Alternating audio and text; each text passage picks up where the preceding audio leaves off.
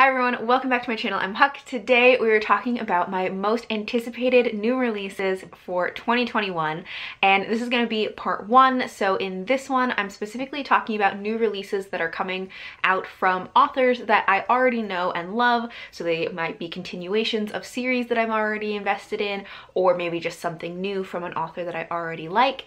And then part two is going to be coming very soon, and that is going to be new releases from debut or new to me authors. I split it up this way last year and I liked that format. It helped me kind of keep things organized for myself. So I'm doing it again this year. Something that's a little different this year about how I'm organizing it is that I am going to be doing just new releases for the first half of 2021, so January through June, because usually what happens to me every year is that I do anticipated releases for the entire year, and then halfway through the year, of course, more stuff has been announced, and so I have to do a updated anticipated releases anyway.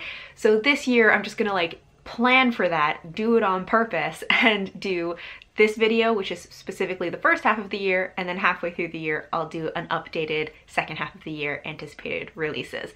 Also this year, or for 2021, there are a lot of new releases that I'm very excited for. It was really hard to like narrow down my list for anticipated releases, so I definitely have enough to talk about just for the first half of the year. Anyways, let's get started. So starting in January, first up we have Across the Green Grass Fields by Seanan McGuire. This is the 6th book in the Wayward Children series, which is a series of novellas that I think is very well known on BookTube, but they follow kids that go to these magical portal worlds, and it kind of goes like every other book takes place at the home for wayward children, and then every other book kind of takes place in one of these magical worlds. And so this one is one of the ones that's going to take place in a magical world, and I think this one is called, the magical world for this one is called like Hoofland or something, but it's a world that is all based on horses, and I think there are like centaurs. So I'm very excited for that. I really enjoy this series. Next up, we have another novella, which is Remote Control by Nnedi Okorafor, and I really liked novellas from Nnedi Okorafor before, and so I'm very excited to see another one from her.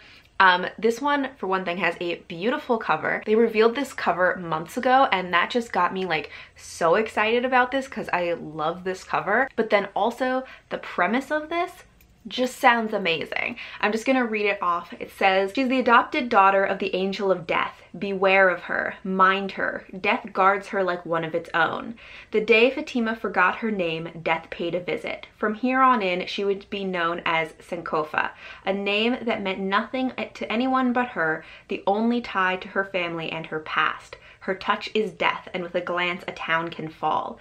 And she walks, alone except for her fox companion, searching for the object that came from the sky and gave itself to her when the meteors fell and when she was yet unchanged, searching for answers. But is there a greater purpose for Sankofa now that death is her constant companion?" I think that sounds amazing. The adopted daughter of the Angel of Death, and she has a fox companion. I'm so excited for this. Then I also have a book of poetry that I'm anticipating, which is Where Hope Comes From, Poems of Resilience, Healing, and Light from Nikita Gill.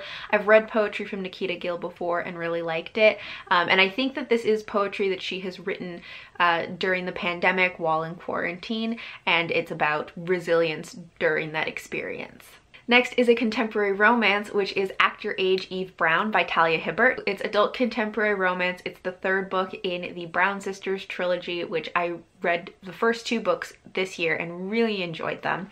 So this is following the youngest sister. So this says, Eve Brown, the flightiest Brown sister, crashes into the life of an uptight B&B owner and has him falling hard, literally. Jacob Wayne is in control. Always. The bed and breakfast owner's on a mission to dominate the hospitality industry, and he expects nothing less than perfection. Then Eve hits him with her car, supposedly by accident. Now his arm is broken, his B&B is understaffed, and the dangerously unpredictable Eve is fluttering around trying to help. Before long, she's infiltrating his work, his kitchen, and his spare bedroom. Jacob hates everything about it, or rather, he should. So I just think that sounds super fun. I really liked the first 2 books in this series, so I'm excited to have this one coming out in 2021. Next up, we have Lost in the Neverwoods by Aiden Thomas. Aiden Thomas wrote Cemetery Boys, which I read earlier this year and loved, so I'm really excited to have another book coming out from them. And this is a YA contemporary fantasy, and I think it is a Peter Pan retelling, kind of, or Peter Pan adjacent. The description says, when children go missing in the small coastal town of Astoria, people look to Wendy for answers. It's been 5 years since Wendy and her 2 brothers went missing in the woods, but when the town's children start to disappear, the questions surrounding her brother's mysterious circumstances are brought back into light. Attempting to flee her past, Wendy almost runs over an unconscious boy lying in the middle of the road and gets pulled into the mystery haunting the town. Peter, a boy who she thought lived only in her stories, claims that if they don't do something, the missing children will meet the same fate as her brothers.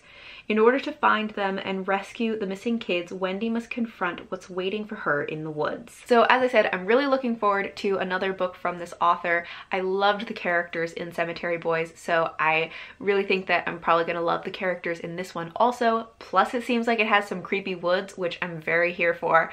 I'm not a big fan of Peter Pan, but I feel like I'm gonna love this. Next we have Rule of Wolves by Leigh Bardugo, which is the second book in the Nikolai duology, which is part of the Grishaverse. I think this book was originally supposed to come out in 2020, but then got pushed back to 2021, so I'm glad that it's finally gonna be coming out next year.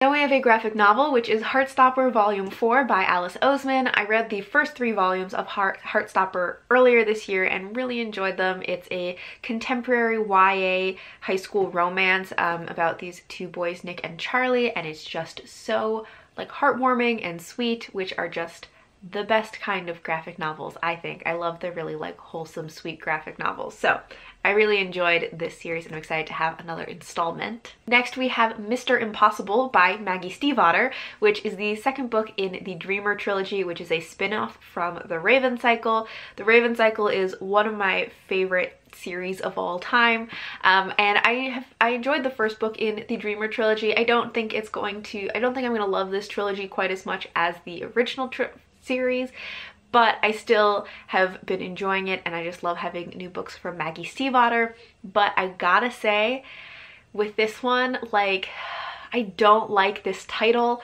or this cover, which pretty much seems to be the consensus. Everyone I have seen online talking about this cover and title reveal when it like came out, nobody seems to like it. But I'm still excited for the book.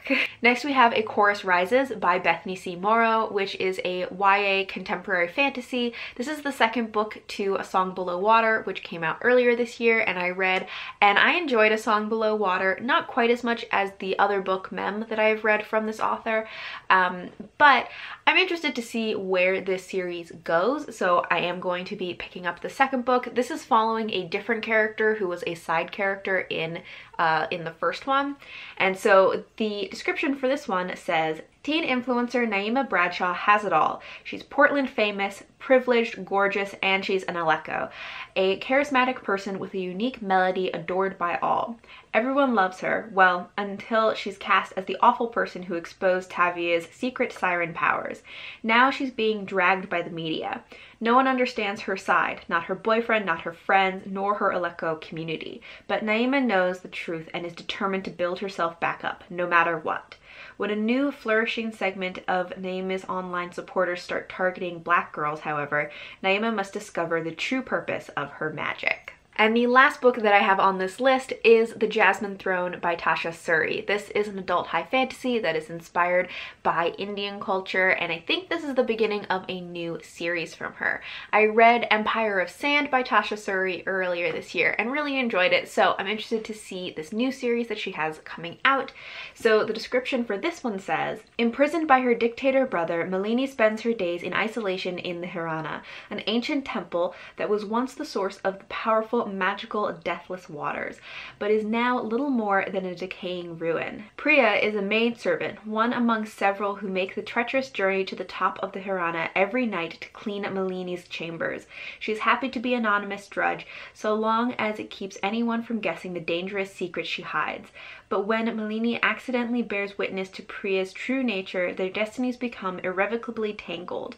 One is a vengeful princess seeking to depose her brother from his throne. The other is a priestess seeking to find her family. Together, they will change the fate of an empire. So I think that one sounds really interesting also, and I love things that have like priestesses in them, so I'm really looking forward to that. So those are my most anticipated 2021 releases from authors that I already know and love. Let me know if you're excited about any of these releases also. Part 2 about my anticipated releases from new to me authors is going to be coming soon. Thank you all for watching, and until next time, bye!